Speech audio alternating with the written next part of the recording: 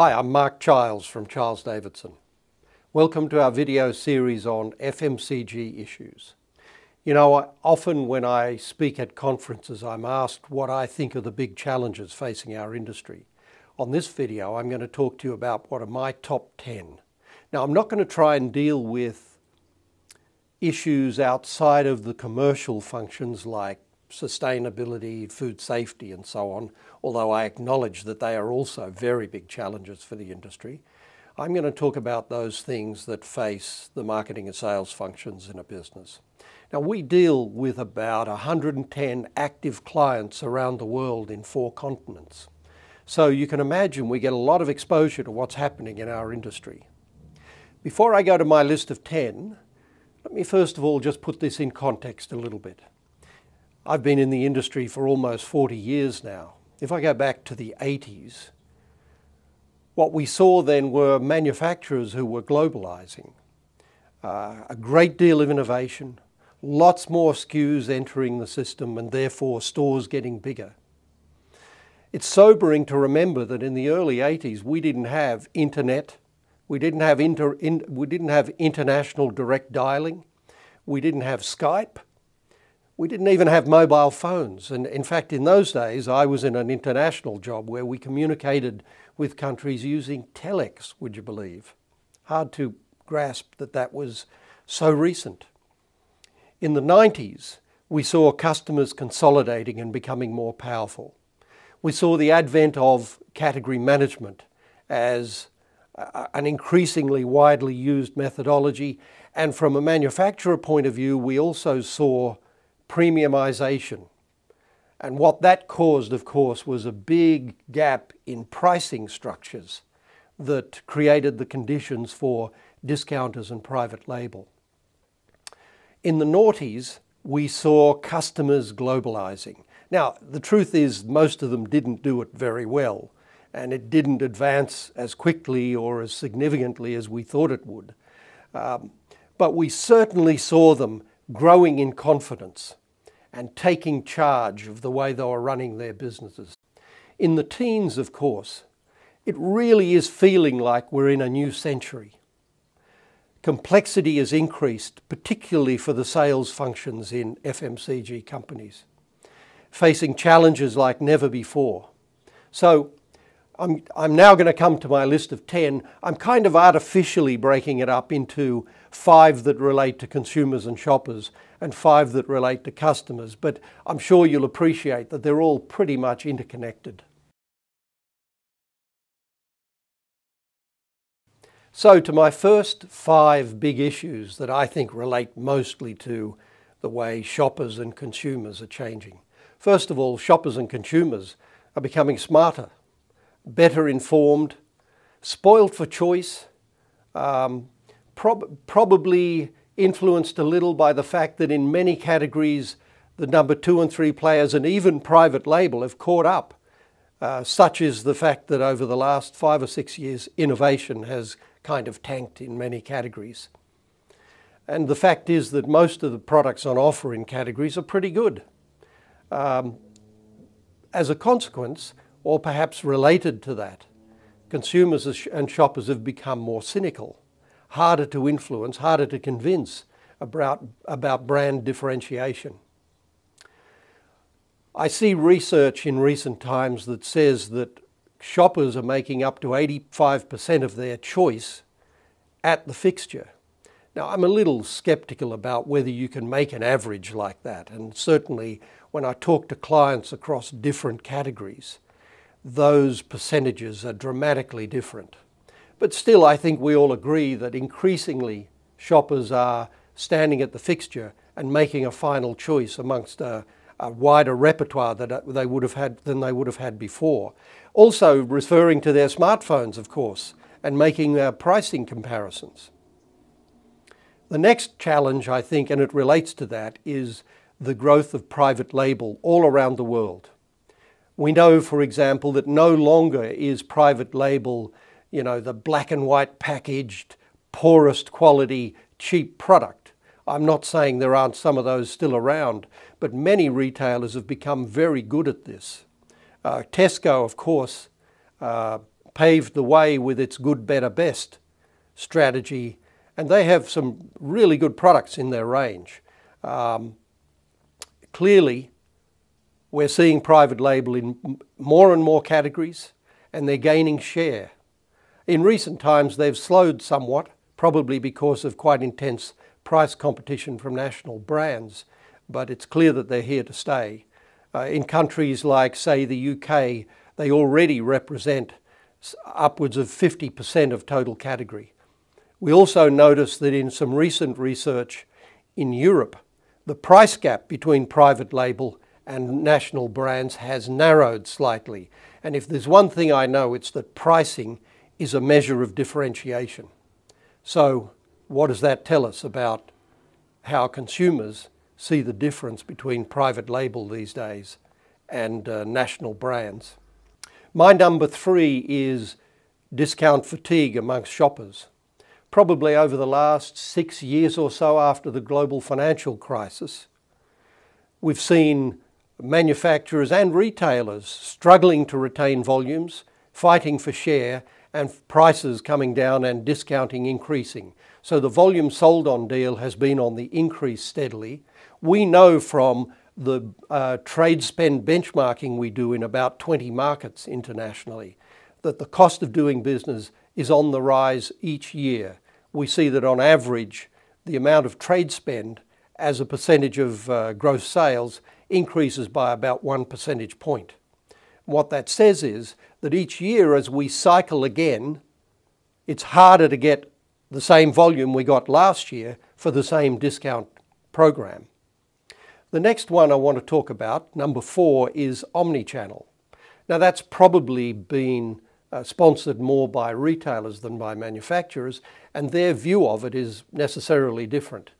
For retailers, omnichannel is about store formats and about having their products available on every occasion when a shopper wants to buy. For manufacturers, my view is that they should view omnichannel much more as being at every touch point along the path to purchase when a consumer or shopper is making a decision about where to shop and what to buy. In any case, for both manufacturer and retailer, these are new challenges that require new learning and new resources to be able to come to terms with them. And we know that heads of marketing around the world in our industry say that this issue is one that will make or break them and that they're not good at it. My 5th challenge is about big data. Now, I don't really like the term big data, to be honest, and I suspect that we'll grow out of that in due course. Fundamentally, though, what it's telling us is, in a world where every consumer feels that they should be able to exercise choice, then every consumer is a segment. So I should remind you that in our industry, we tend to chunk the marketplace into large segments, but we do that really for our own convenience, to make it possible to be able to market to those segments. Well, those segments are going to get smaller and smaller and more specialized and more specific. And of course, omnichannel and new channels to market are going to make it increasingly possible to do that. For example, there are products that probably would not have the turnover to justify them being on shelf in a supermarket. But if you were to aggregate them nationally, you would probably find that there's a sufficient group of consumers who might buy them online, and that would be a viable segment. Again, this is a whole new area that manufacturers will need to learn more about and develop new ways to reach smaller segments in the marketplace. Now to my next 5 major challenges, and I've said they kind of artificially divided into what the consequences are for customers. But of course we realise that a lot of what's happening with customers, if not everything, relates back to what's happening with consumers and shoppers. The first of them, my number 6, is the emergence of small neighbourhood stores. Now, I'm sure you'll recall that the demise of the neighbourhood store, the mum and pop store, in many developed markets was a consequence of differences in price parity. What's happening is hypermarkets are now losing share to the small neighbourhood stores, but these are much better organised than ever before, very often owned by the majors anyway, and also the advent of discounters, which of course are smaller neighbourhood stores. So we're seeing smaller basket sizes and price parity very often. And that's what's attracted the shoppers back to the neighbourhood store. Number 7 is the major retailers are taking charge. And I mentioned that as a feature of the noughties and also this decade. They have lots more data than ever before, including, for many of them, much better use of loyalty card data. Most of them now drive their own promotional calendar and are not all that receptive to manufacturers coming with ideas about promotional activity. They're also taking much more control of range, including range rationalisation, and I'll come to that as a separate point. There's also, I notice, a significant decoupling of pricing, whereas once manufacturers would put through a price increase, the retailer would then implement it. We're now seeing in very many markets, manufacturers having a lot of trouble getting price increases through, but retailers taking their own price increases on shelf on their own initiative. And the fourth that I want to comment on in relation to this is that for manufacturers, particularly medium and small manufacturers, the cost of influence is going up. And I often say to manufacturers they need to seriously question how much return they're getting for the amount of resource they put into staying in the game and maintaining active, influential dialogue with customers. For some, it's simply not viable anymore, and staying under the radar might well be a better option. Now, I already alluded to the rise of discounters. Of course, we know that Schwartz Group is at number 6 globally, and Aldi is at number 9, and at their current average rate of growth, they're certainly going to move up in the rankings in the near future. But of course, there are many other discounters in the marketplace. The fact is that they are setting a floor to prices because they're more able to reflect low prices because of their low cost model. Aldi, for example, has set itself up to be able to operate stores with, 2 people. So the reality is that consumers are increasingly realizing that discounters are a whole separate, better value chain from an economical product range point of view for staple products than the traditional mainstream retailers supported by branded manufacturers.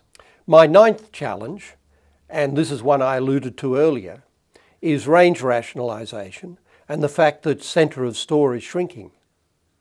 Now, it's very clear that retailers would really rather sell everything on the perimeter of their store because it's fresh, deli, bakery, butcher, fish market, all of those things attract footfall to their stores. They're the things that the retailers know really differentiate them. The truth is that centre of store with all those rows and rows of packaged goods are pretty boring. There's not a lot going on in that part of the store. And little wonder then that retailers are expanding their ranges elsewhere and squeezing that part of the store. My 10th challenge is online, and of course no talk about the challenges of our industry would be complete without at least mentioning it. We know that in some very advanced markets, its market share has already reached double digits, in the UK for example. In Western Europe and in North America, approaching double digits. And most commentators agree that it will continue to grow rapidly in the years ahead. The only point I want to make here is that most manufacturers are really only participating on the edge of this development. All of them have websites, of course. Almost none of them have tried to come to terms with selling online. Many of those websites don't even deal with where to buy. And certainly many of them look as though they were designed for brand information only and have not really worked out how to interact with the marketplace through their websites. So that's my 10 major challenges. I want to leave you with a couple of final thoughts. My view is that there are 3 big areas that FMCG manufacturers should certainly get their heads around. One is investing in brands and driving innovation more aggressively, and also refining ranges ahead of customers deciding to rationalize your ranges. Secondly, reassessing customer engagement strategy, creating new norms for how to engage effectively, and also questioning the cost of engagement and the cost of influence. And thirdly, organizing to engage with consumers and shoppers along their path to purchase. This is Marc Childs. Thank you for joining me.